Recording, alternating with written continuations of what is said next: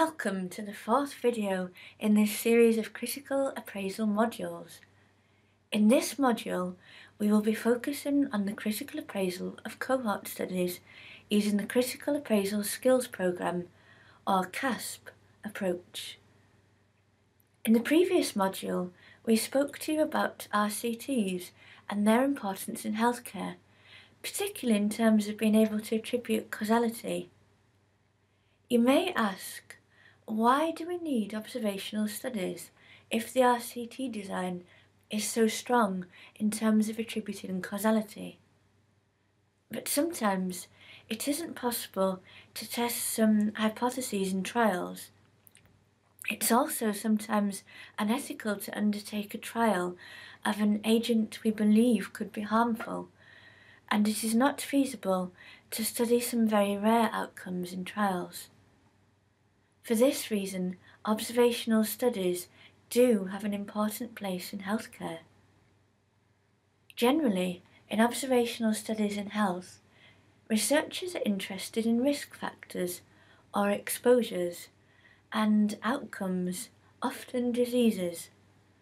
Unlike in experimental studies, researchers do not manipulate exposures in observational studies. They simply observe what is occurring, and then they can calculate measures to quantify the extent of the risk. For the learning outcomes, we will introduce you to cohort studies and describe their purpose and value in the context of healthcare research, and show you how we can critically appraise one using the CASP checklist. We will also talk about the risk ratio, how to calculate these, and how to interpret them in cohort studies. Finally, there will be a link to a short quiz at the end of this video, which will give you the opportunity to test your knowledge on concepts we will have discussed, using multiple choice questions and answers. A cohort study is the strongest research design of the observational studies. It generally involves the researcher identifying research participants who do not have the outcome of interest. The researcher then classifies participants according to their exposure status and follows the participants over time to see whether or not they develop the outcome in question.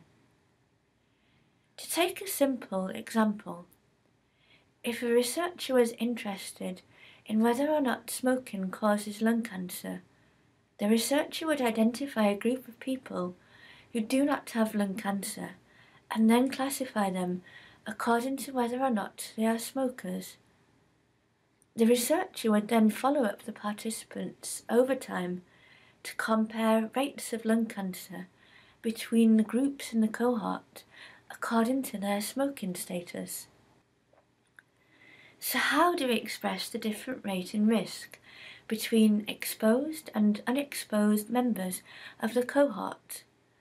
The most common method of doing this is the risk ratio.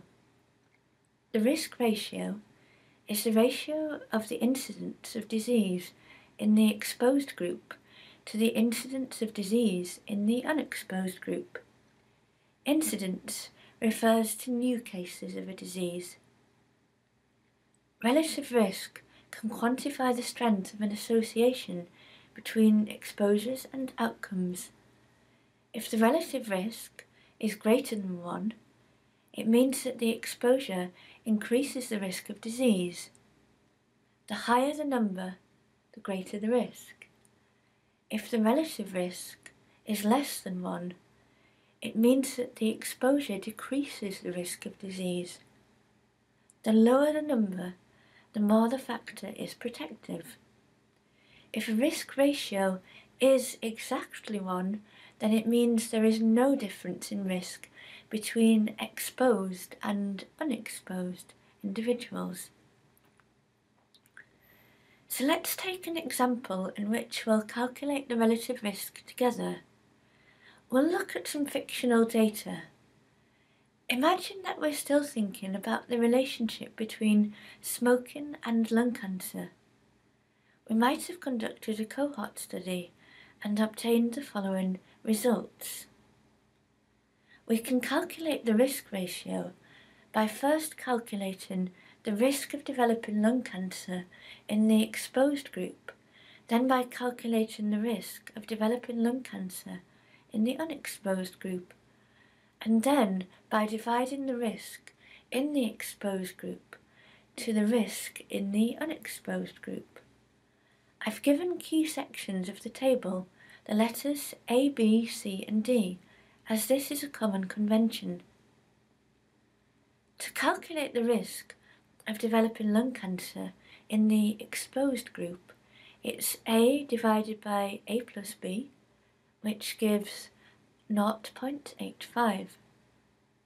To calculate the risk of developing lung cancer in the unexposed group, it's C divided by C plus D, which gives 0.05.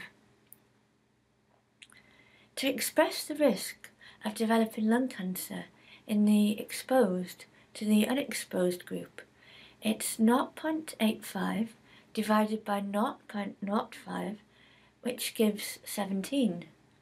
So that means that people who smoke are 17 times more likely to develop lung cancer than non-smokers, according to this fictional data.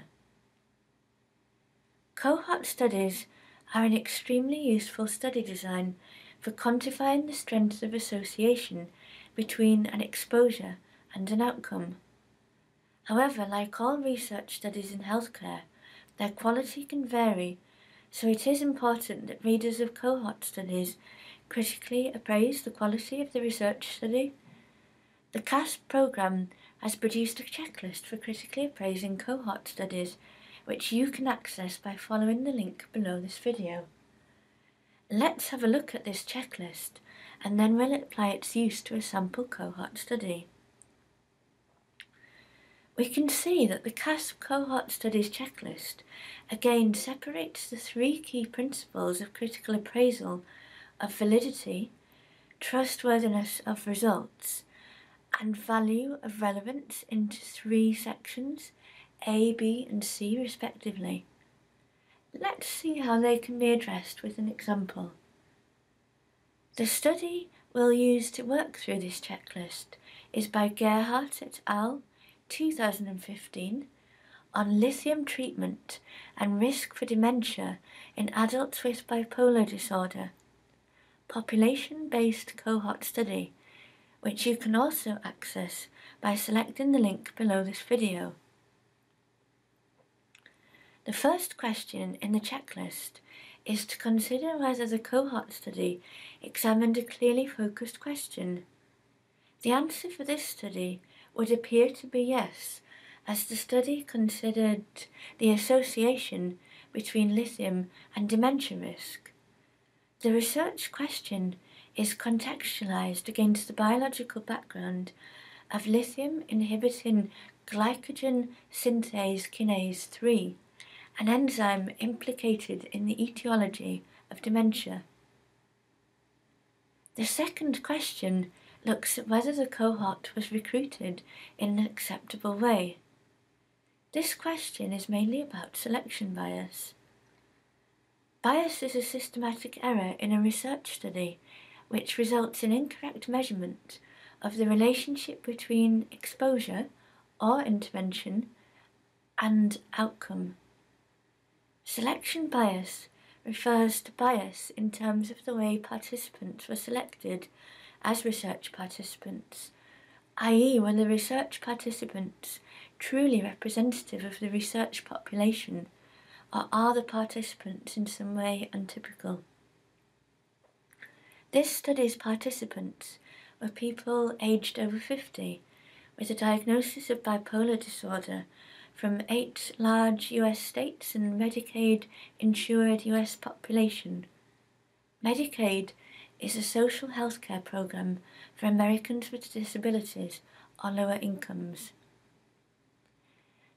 The third question considers a different type of bias, namely measurement bias. This refers to bias in terms of the way exposure and/or outcome are measured, which could lead to an incorrect estimate of the relationship between exposure and outcome. It is important to consider factors such as whether or not exposures were assessed via self-report, as this may be affected by social desirability bias or the fallibility of memory. The exposure in this study was lithium use, and it was assessed via health administrative data, so it is more likely that the measurement of the exposure and outcome are more reliable than self-report measurements. This question relates to assessing for possible measurement bias in measuring outcome, which, in this case, was development of dementia. Things to consider in this criteria relate to whether or not the outcome was measured subjectively or objectively, with objective measures of outcome being generally more reliable, and to consider whether or not assessors were blind to exposure status. This means whether or not assessors knew whether or not a person had or had not been exposed, as if they know this, it might affect their assessment of outcome, particularly in more subjective outcome measurements. Sometimes, however, the fact of whether or not assessors are blind is not so essential if the outcome is clear-cut. For example, this study's outcome is more of a factual, objective outcome, less likely to be affected by assessors' knowledge of exposure status, and the use of health administrative data lessens the likelihood that the results of the study have been compromised by measurement bias in assessing the outcome. This question relates to confounding. A confounder is a factor which is independently associated with an exposure and an outcome, and which can either hide a true relationship between an exposure and outcome, or make it seem like there is a relationship between exposure and outcome, when, in fact, there is no relationship. Possible confounders can often relate to age, gender, or health-related behaviours such as dietary factors, or whether or not people exercise. It is possible to estimate the impact which confounders may have on a research study by statistically adjusting for them when analysing the relationship between exposure and outcome. In this study, the authors present an unadjusted statistical model, a model which adjusted for gender, age and ethnicity, all of which are common confounders, and a statistical model which adjusted for age, gender and ethnicity, as well as other factors which are potential confounders. The authors do note that lithium-treated patients were found to have a lower risk of developing dementia in their study, but also that lithium-treated patients had lower rates of baseline cerebrovascular disease and diabetes, most of which are actually risk factors for dementia, and therefore factors which could be confounders. This question relates to the time spent on following up the cohort. Cohort studies are generally undertaken over several years, and it is important that the study follow-up period is long enough for the outcome to manifest itself. It's also important that the study tries to collect data from as many people who started in the cohort as possible, and not to allow people to drop out, as the people who do drop out may not be typical of the ones who remain in the study, and this again could lead to an incorrect measurement of the relationship between exposure and outcome. The maximum follow-up time period in this study was 3 years, and judgment is required as to whether or not this outcome period is long enough to allow for development of the outcome if the outcome will be occurring. In this study, the authors found that 301 to 365 days of lithium exposure was associated with reduced dementia risk, but that no association was found for shorter duration of exposure to lithium. The measurement used to express the association between lithium exposure and dementia risk is the hazard ratio, which is similar to the risk ratio we looked at earlier, but the hazard ratio accounts for the rate or time period at which events are happening, instead of just looking at whether or not an event happened. The hazard ratio for 301 to 365 days of lithium exposure was 0.77, meaning that lithium exposure is protective because the hazard ratio is less than 1. Like risk ratios, if a hazard ratio is under 1, then this means that an exposure is protective, whereas if a hazard ratio is higher than 1, then this means that an exposure raises the risk of an outcome occurring. The precision of results are represented by confidence intervals. Confidence intervals relate to the range in which the true value lies. A research study generally involves a sample rather than everyone in the research population, and even in a robustly conducted study, there will always be some error in the sample compared to the population.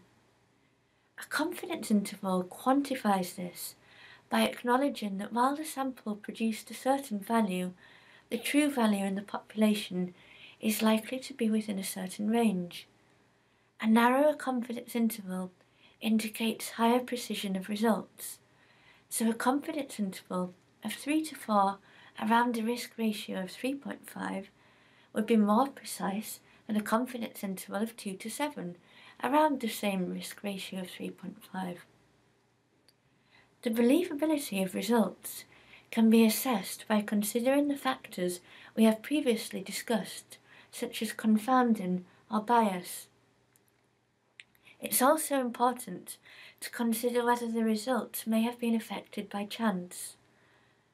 Assessing the believability of results also requires judgment and consideration of factors such as the biological plausibility of the relationship between exposure and outcome, and the contextualization of the cohort study in the wider body of research in the field. Questions 10, 11 and 12 of the CASP checklist follow on from this theme and require judgment to consider the potential local applicability of the results. The 5th module in this series will look at case control studies, and we will be following a similar format as we used in this video to appraise an example of a recent study. Thank you for listening. These training videos have been developed by the Cochrane Common Mental Disorders Group at the University of York, with support from TEWV and Weir Valley's NHS Foundation Trust, Northumberland, Tyne and Weir NHS Foundation Trust, and the Economic and Social Research Council. If you would like to test your knowledge on the topics introduced in this module, please follow the link below, which will take you to a short online quiz.